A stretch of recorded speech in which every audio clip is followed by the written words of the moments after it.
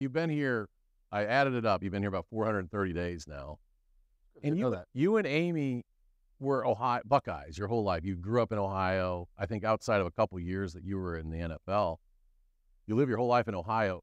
Is this starting to feel a little bit like home? That's got to be weird. I mean, your whole life in Ohio, and then you come here, it's a little different. Yeah, I think the first 4 months when I was here by myself until they came up after spring break to get into schools there to, obviously end of school. But once they moved here, once we got a house, once we kind of started to, I say, have the normal family things, it felt like home. But, those first few months, everybody would say, is it home? Is it home yet? Or when's it going to be home? I said, for us, when home becomes home, when everybody kind of moves in, gets settled in a little bit, they start their own little lives, and you feel like you're back to normalcy, which is very abnormal, with the kind of family that we have. That's normally what home feels like. Yeah, and you got a big family. You grew up in Columbus, and Amy grew up in Lima, and you guys have this big family. You move here. I mean, take us back to that process of making the decision. You were a guy that got rumored for every job in North America, it seemed like, for a while there, and you settle on Wisconsin. And how's that process when you're telling the family? You got 4 young kids, you got 2 college kids, and Amy kind of anchoring the whole thing together. It's very unique because all situations are unique, obviously, where you're going to move. But I think ours in particular with, a son that is playing at Cincinnati and, you're kind of his coach and his buddies and all those things. And you got a daughter that's heading to college and was going to be 2.5 hours away. And then you've got 2 high schoolers and 2 young ones who you figured the young ones out.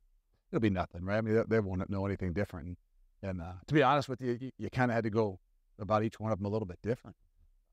And the little ones were the only ones that shed a tear and showed more emotion. But, after you gave a popsicle or a sucker, they'd forgotten about it, ready to move on. But it's unique. We were very fortunate in this business to not have to move a whole lot. We'd moved one time.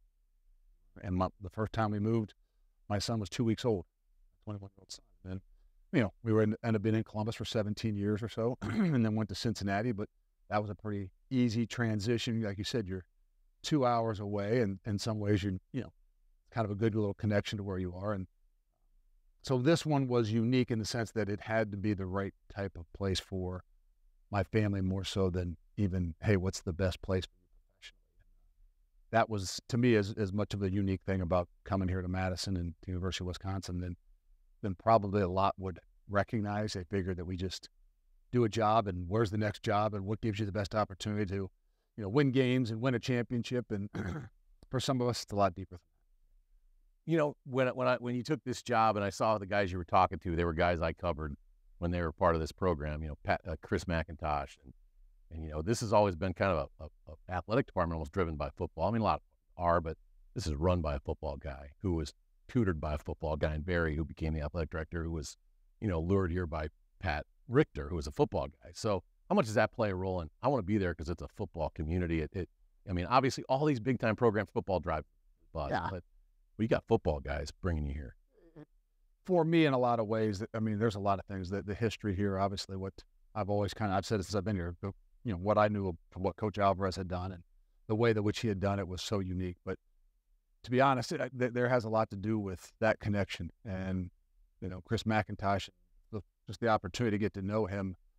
This is I'd say a tough business. Like all businesses, they're tough. I mean, there's different things that you got to be able to go through. But, if I was going to do it, it had to be with not just the right place for my family, but with the right person in a lot of ways. Because as we know that, college football has evolved. College sports in general is continuing to evolve and grow. And kind of like, if you're not hand in hand and, on the same page with the guy that you're working for, I think this is a business you can't be successful. And, that was a big deal for me.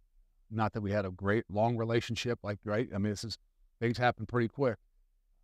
But just knowing, obviously, Chris's background and what he had been through, what he had done, and, being at his alma mater was something that meant a lot to me in a way that, like, Wisconsin has been a Wisconsin place, right? Whether you've seen everybody that's been through here, they've got roots from Wisconsin. So that's one of those things as a guy not being from here, being from Ohio, to say, okay, well, I'm not a Wisconsin guy. I haven't got the roots. But to know that Chris McIntosh has got all the roots and knows exactly what this place is about and what this place and his vision needed, to believe that I was the guy that could do that, that meant a lot more than just, a contract or anything like that. Yeah. The father of a son who I sent away to play football in college, 15 hours away. And, I think it's a unique relationship that you have with Landon in that you coached him. Amy kind of described it as you guys had a really interesting kind of agreement that no preferential treatment. You're going to, he's going to be just another one of the guys to you. I mean, is that how you kind of looked at that? I mean, and even though you're away from him now and it was that relationship, still when you're at practice in Cincinnati, you had to be able to look over every once in a while and say, okay, there's Landon over there. I know he's with me at work. Yeah, it was unique. And I had really never ever coached any of my kids. Just the sheer fact of, the business and what you do, maybe a little bit of helping out in the summer with some baseball. That's why I enjoyed baseball, but never had the opportunity to coach a little league or anything like that. So it was different, and the good fortune was we were, in a program where we had been established for a few years. So at least I knew what he was walking into, but it was unique and different, being on the offensive line and me being with the defense a majority of the time and not in that room. And so those guys could kind of do what they need to do, talk the way they need to talk, and have those, opinions of, what these young guys had to do to grow. But there was some things that I will miss, and probably year one where he was a scout team offensive center and they're just getting, their brains beat in every day by the defense who was at the time really, really, really good. There was something that I really enjoyed. You'd say it's kind of morbid, right? You enjoy watching your son get beat up, but you enjoy watching them grow. And that's probably something that I didn't get as much of an opportunity to do, in the young ages, meaning like in some of those sports and things that they did. Not that I didn't get a chance to watch them grow, but that became a unique situation because he really wanted to do things on his own. So in some ways he avoided me more than maybe some of the other guys. But it's something that I definitely will cherish and I miss. I mean, what has this year been like? I mean, how does that conversation go when, I think most people are like, oh, Landon Fickell's coming to Wisconsin, right, with Dad. I mean, how does that conversation go between the two of you in what you're willing to? And maybe it wasn't handled in the best way. I don't know that it was, kind of talked about because I felt like he was in the right place. And I think that in this world of college football right now with everybody moving and leaving and at the drop of a dime, I thought that it was something different. I thought, look, I want to tell you, I believe you're in the right place. You're with the right kind of people. You're in the right culture, and it's an opportunity for you to go earn some things and create your own, little reputation. Just like every other kid in this program has to do when a new coach comes in. And so I felt like that was at least I believed it in my head, it was a really good step for him to have a chance to continue to grow up, even in a different way, with us, me in particular, and our, coaching staff walking out the door and having to kind of embrace something that's really different. I know he's dealt with an injury you had as a player. So it's been another added challenge, I'm sure, for him this year. You have a daughter who's an athlete at what I joke about, the Harvard of the Midwest, Indiana University. She chose wisely. Who's your volleyball player? I know you at least had one chance to go down and watch her. The family got to go down and watch her play. So you've been able to fit that at least a little bit in your schedule? Yeah, I kind of felt like I was no way I was going to get a chance to ever see it. But, obviously with all the extensions of the things that we have, streaming and Big Ten Plus and Big Ten Network, I get to see a lot more than I ever would have thought. But I actually got to go there the right before our first week of the season. So we had a little weekend off. So we were able to go and watch them play a little bit. And then they were here playing in Madison during our bye week. And so that was really unique that we got to spend a little bit of a night of dinner, take their team out to dinner and then go to the game the next day. Not that, she was in there playing at all, but just that opportunity to be around to see and to, show your support, even though I did not wear the Indiana T-shirt that they were harassing me about wearing the next day at the. Yeah, you can only root for one player in that game, Coach. It was, they were kind of saying they were going to bring me a shirt to see if I would wear it. And I told her blood's thicker than water, but glad they didn't bring it. And that brings me to the question of, in this time of transition for your family, for Amy, she has to uproot, come to a new state, but also she's away from her two oldest children. It's a transition time for your family. That's got to be tough at that time, especially for her. You're so busy, probably can't even stop to think about it. She's juggling all the family stuff, but her two oldest are away from her. Atlanta deals with an injury, and Luca's in Bloomington and all that stuff. So that was probably the most unique thing that I don't know that we thought about. before we decided that this was, the opportunity was something we were going to do. That when we moved, it was going to be the first time. Like everybody goes through it, right? I mean, usually your kids go away to school, right? And our kid went away, but he was right there, right? Our daughter hadn't left yet, but was leaving, so we were in some preparation for that, but not too far. Right. And then as we made this move, obviously the boys come with us, but it's the first time that all of a sudden we're separated from the rest of the family. I'm not saying it wasn't hard on me, but you're right. I'm very, very, very busy, and especially in those first 4, 5, 6 months, where everything is new every single day. It was definitely a little harder transition, I think, for my wife, especially when they moved here and my daughter stayed, even to finish up her last, month or so of high school. That was very unique, and I think a little bit more difficult than maybe we had envisioned. Yeah, I can't imagine, because I've struggled with one being away. You want to be with them when you can, but we were all busy. How are the younger guys doing? The 2 sets of twins, they're adjusting to life, and well, fortunately, they have, and I don't know if it's the idea of, they say sometimes boys transition a little bit. I don't know if that's true, but I don't know that because they're both sets of twins that they've got each other. That's really cool. I think that at least as a dad, and for sure for my wife, as we talked about this opportunity and we were going to do it, we've always said, well, they've always got each other. So I know we're uprooting them, and they really had a good core nucleus of things, and we're in a really good place in what they were doing going into high school. But when they moved, they didn't bat an eye, and the uniqueness is they always have each other. So I think that's really helped their transition. Then, like anything, like you come here, you get thrust right into sports, and I think you have an opportunity to meet people, make those friendships, and I think it's been really good for them, because it gets them out a little bit of a comfort zone, because someday this is going to happen, whether it's when you go to college or even when you're done with college. It just happens at a little bit younger age, and with your parents still kind of right there for you. This is an entirely different job. I mean, you literally are recruiting 24, you're recruiting staff, but you're recruiting players. You're recruiting your own players. Yeah. You're recruiting other teams' players. You're recruiting or who've gone into the portal, and you're still recruiting high school kids. Your job never ends now. I mean, how much does that pull from I don't know when you guys have time to go to Florida or whatever, warm up for a few days. July 4th weekend. Yeah, that's about it, right? I mean, there's no time. I think you got to be smart. There's a balance, and if we don't do a very good job, you're right. It all adds up. But I think that it has continued to evolve. I don't like to say change, because people would say, oh, he doesn't want to change with the change. But I say evolve, because things have become a bit different. You always were busy. As anybody that's a parent knows, you've got an 18 to 22-year-old.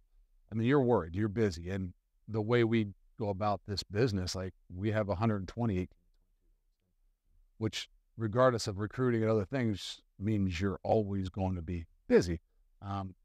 But I think that the more difficult thing I think on us coaches right now is what's continuing to change. And it's hard for you to maybe build some of those relationships, a little harder to build some of those relationships with all the different things that are going on and guys are pulled at, and then if you don't keep a guy for 3, 4, or 5 years, what kind of relationship do you have? And you vision things as you build a kind of a 2, a 4, and a 6-year process. And with what's going on, it's kind of becoming a little bit faster, more of a 1, a 2, and a 3-year process that, like, okay, we can't get away from our fundamentals and what we believe is right, but we know there's a little bit of an acceleration. So I think all those things added together is what makes the job, one of those 24-hour-a-day things, just because, as things continue to move and evolve, and the end line continues to change a little bit, you just always got to be able to adapt and adjust. And to be honest, if you don't have a lot of really good people around you,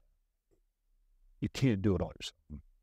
When you look at, I'm not going to get into NIL, I don't think, with this, because there's not really, it gets too much in the weeds. But in terms of the portal, Kirk Herbstreit this week said it's just spiraling out of control. What would you like to see the NCAA do with some of this stuff? Because you can't build, you talked about it. You guys are, and Amy is brought into this as a kind of a mom to the team. What would you like to see? What can the NCAA do to make this, does there have to just be something? Because it's Wild West. It does. I think that we've got to help our young people to not, be hasteful in their decisions, right?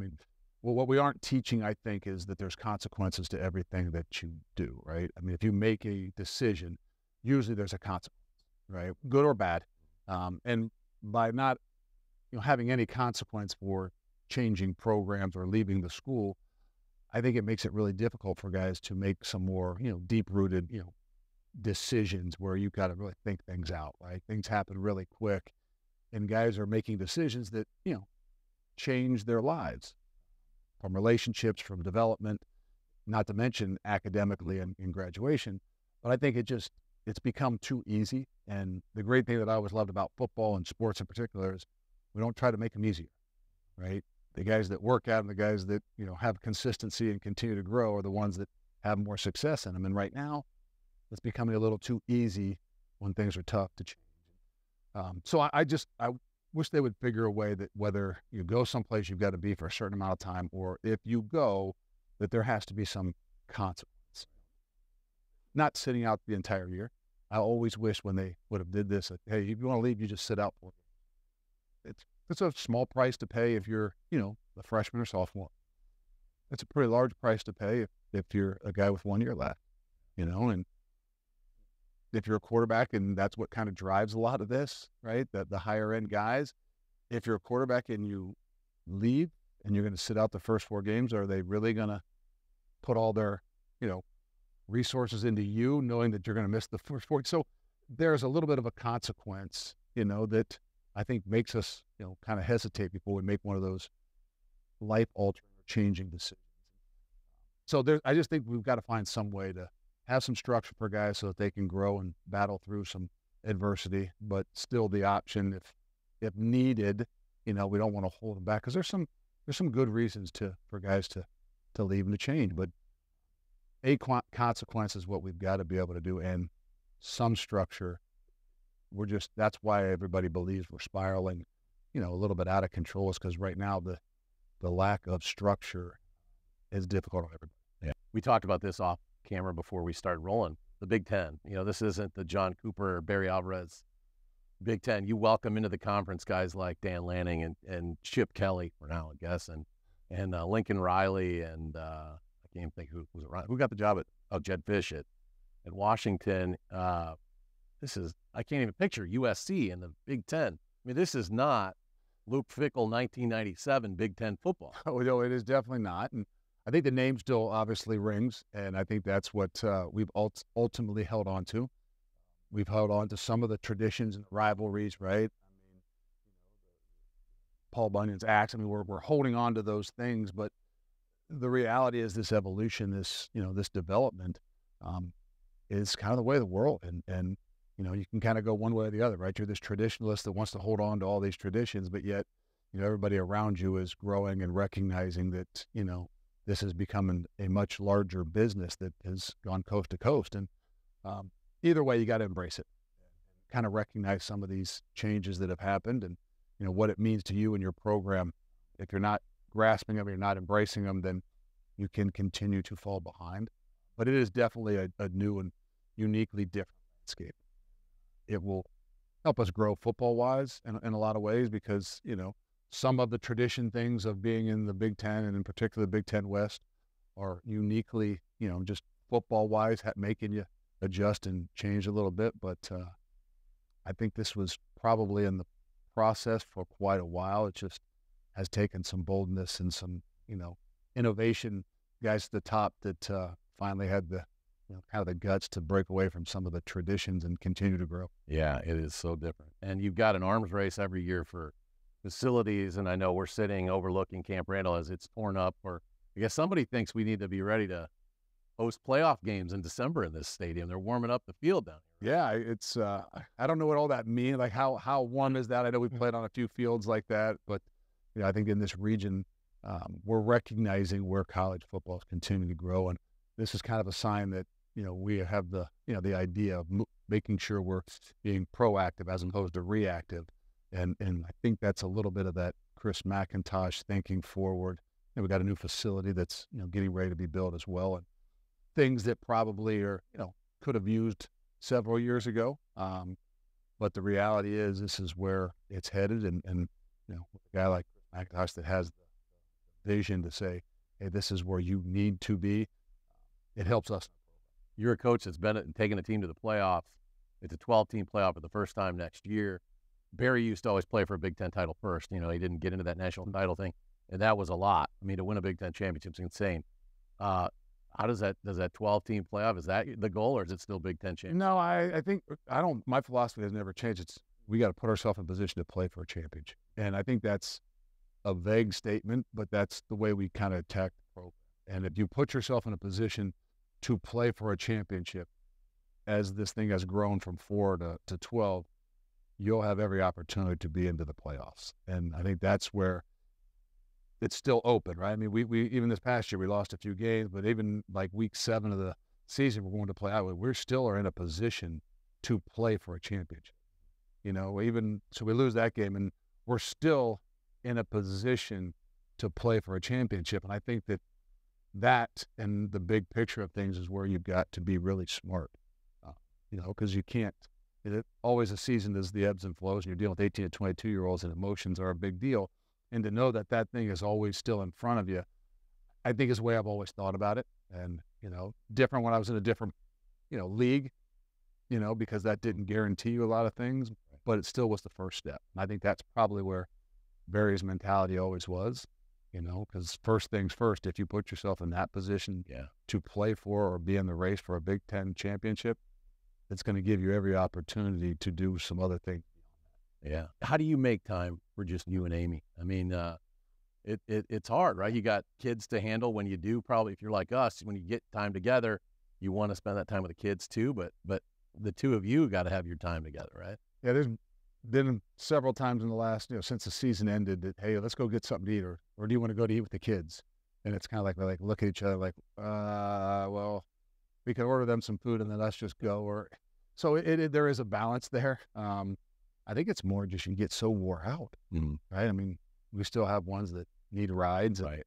You know, you have sports and you have these kinds of things, and there just aren't as many opportunities. You know, so I always promise her that, you know, hey, I'm not going to do this till I'm 75 years old. So I promise you that when this thing ends someday, you know, that we'll travel, we'll do all those things that we have not had an opportunity to do because we were busy with kids and we were busy with, you know, coaching. One thing she said that I thought was really a nice thing to say about you is she's not so proud that you're a coach, but how you do your job.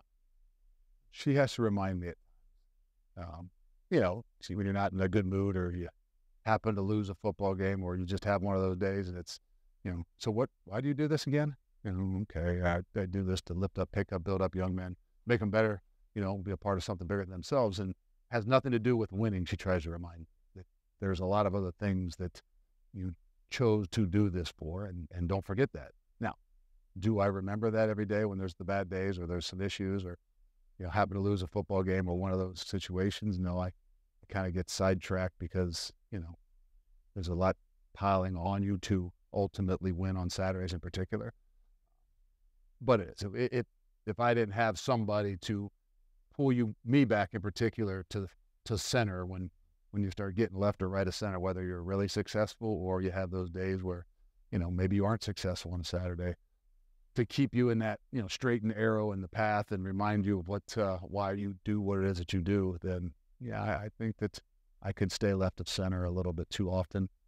But that's where it's really good for us. No, I believe that you can't do this job that you don't make your family a part of it. And whether it's the kids around, whether it's doors are open, I mean, like, it's really, really important to us. And I hope that everybody within our staff feels the same way. And, you know, so that's why that we've had the opportunity to, you know, I'd say be successful, but be successful as a family of staying together and, you know, holding it together, you know, because we do it. Yeah, you kind of answered my last question. I was like, how much does family my last question was, how much does family get you through some of the tough times? And hopefully you aren't one of these coaches that, you know, okay, we won, let's move on. You get a moment to cherish the wins. So many coaches that I've interviewed through the years, the losses hurt a lot more than the wins feel good. You know? Unfortunately. Yeah. Unfortunately, there's definitely a fear of losing that is more motivating to me sometimes than even the winning. But that's another thing that the family brings you right back to. It's actually a little bit easier when you have little ones, because you could come home and it was a bad day on Saturday or whatever. I mean, they know nothing different. I used to love it. My daughter there was no difference, right? To 9, 10 years old, still no difference. We're kind of almost out of that phase. The 9-year-old boys know exactly what's going on, start to ask questions. So why did you guys throw the ball here? Or, well, because they the media was I know. enough. But they are grounded. I think that me, the most important thing is they are the grounding, in all that I do. And even now in that phase, right, the 9-year-olds are starting to ask the questions, but the high schoolers recognize it different. And now they're the ones that understand when you come home, let's do something different. Let's don't turn the ESPN on. Let's don't turn the game on and watch the other games. Like, if things aren't real good, let's make sure when Dad comes home, let's go do something. Let's go out throw the football. So I think they're more conscious of it as they've gotten older, where the young ones would just get into that phase where they start to hear a little bit too much. You got a few years of that, sounds like. But you surround yourself with family. Your pictures of your family, or a lot of guys have big footballs and trophies and stuff around, sitting behind them. Everything up there. You got one Badger helmet, a couple Buckies, and family. Your boys, your daughter. I mean, football's family for you. It is. And I've been fortunate to see that, whether I was a player and then in my first 10 or so years of coaching, that, you are a little bit of your surroundings, and I would hope that I would still be this way, but to be with Jim Tressel for 10 years was a very unique experience for me. A lot of who I am and how I coach, and, the way we handle, the entire staff up here. It's a business. We understand that. But there's a lot of other ways. Recognizing how hard everybody works, from, recruiting people to the coaches to the GAs. Like, I can't tell you that I do the best job, but if I would say anything within like, my wife does the best job of trying to make sure everybody feels like a part of it, whether GA's wife or, whoever within the program, all the families, are taken care of. I can be honest, that slips my mind, probably a little more than maybe it should at times, game week or bowl trips. And she's like, well, the family, yeah, you handle all that. I probably don't do nearly as good a job, but I think that's why the uniqueness of being a really good team. I don't know. I know I couldn't do the coaching without her, but I also don't think that we would have the type of, family atmosphere within our entire program without her.